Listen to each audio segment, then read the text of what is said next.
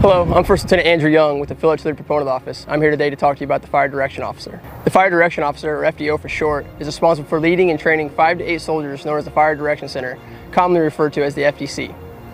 As the FDO, you're responsible for all technical and tactical data that the FDC processes from the fire support teams, or the FIST. Targeting data will be transmitted to the FDC via voice or digital transmission, whose job it is to then process that information into a fire mission and send it to the firing unit in a timely manner.